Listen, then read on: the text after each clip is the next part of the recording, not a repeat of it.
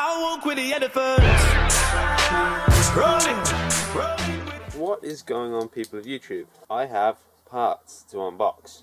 So we'll start off with this box here and then I'll explain those down there in a bit.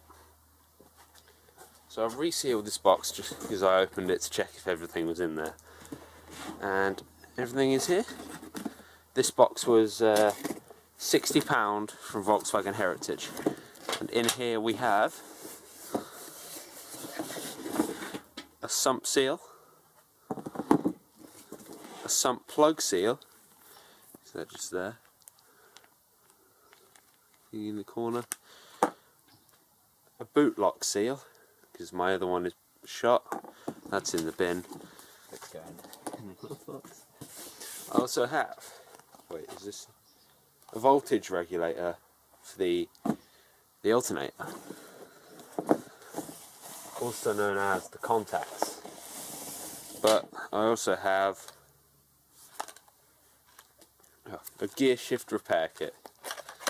This is basically replaces all the parts that are broken on the gear shift, because if you don't know, it's super clunky.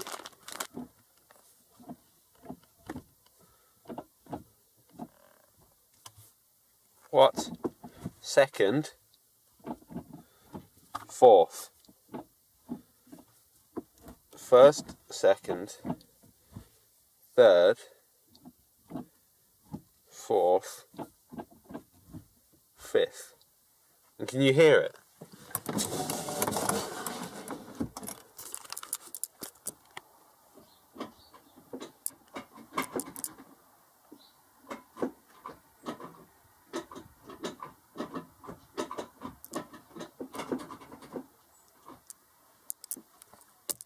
So fucking loud.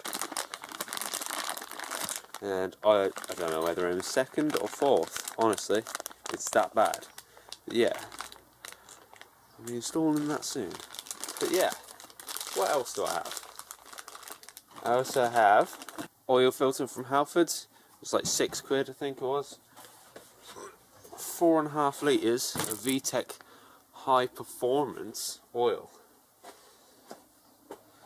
This was it's like £12 from GSF. I got it 45% off or something late at night. I also have, shit me, it's heavy. I got a new battery. This is where I drop it and smash the glass table. I got a new battery for my car from GSF. That was £44. Which I got a trade discount.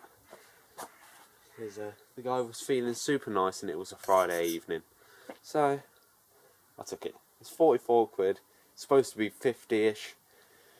But I got a discount on it. So yeah. They are all the parts that I have. I don't really want to put those on the table because it's glass and it's going to break. But yeah. These are all the pieces I have. Basically I'm redoing my electrical system because I don't know whether mentioned this in a previous video or not, but whenever the car is on idle, the alternator light flashes on the dashboard. It's like it blinks like faintly with the RPM, so it'll be like idling like that, and then it'll be flashing like that. But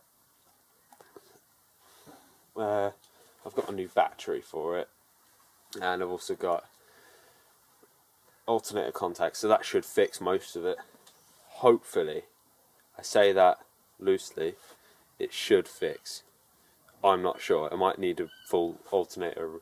I might need a whole new alternator overhaul. I don't know.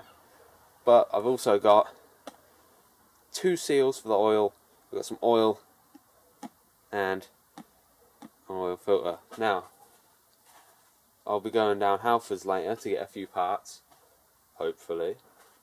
And I'm going to get in some engine flush as well. So I'm going to flush all the oil out of the engine, take the sump off, and shot blast the sump and paint that black, because that's a bit rusty at the minute. It's a bit scraped.